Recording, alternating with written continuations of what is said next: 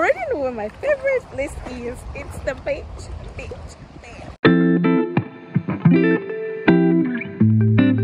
So my Sudanese sisters invited me for a beach hangout, and the first thing we needed to do was get some sweets and ice cream.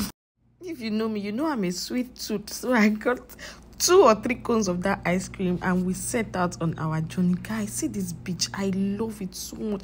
It was so beautiful. It was sandy, and if you know how long I'm looking forward to a sandy beach, then our driver got stuck in the sand. Oh my goodness. No. As a fine babe, I still pushed the car. Hi guys, I'm having so much fun. I'm at my favorite place in the world. Okay, so the name of this beach is the Qiyal beach. It's such a beautiful place. I love the fact that it was a sandy beach and it was giving me the Nigerian vibe. I entered into the water, I was playing, I was having so much fun until salt. Very salty.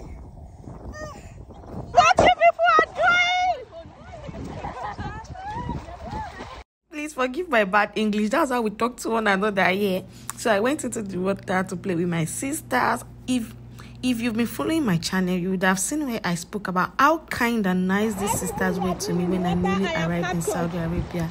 They were the first people I was put with, and they were so nice and absolutely amazing to me.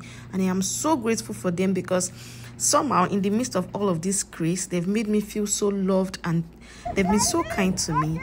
So this is your babe trying to swim. I was attempting to swim. I can't even flap my feet in water. So guys, that side is not even the deep part.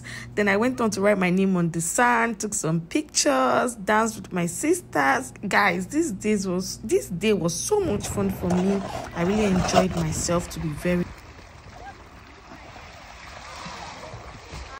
As per say, I know the year word. Even after I had swallowed enough salt to give me a sodium shock, I still went back into the water and tried to swim. Then after a while, we left the water, went to have it like a little picnic.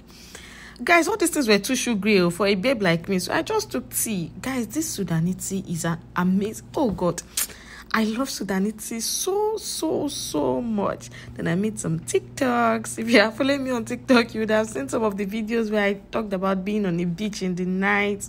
I really enjoyed it so much. Look at me sipping tea, looking like a rich Alhaji's wife. Hey, I shall be Arab money.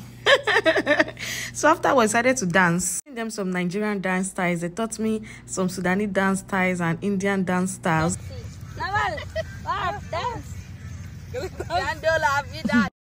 Then afterwards, we took a lot of pictures. Guys, look at some JPEGs from the beach. See babe, see Taiwo, see me.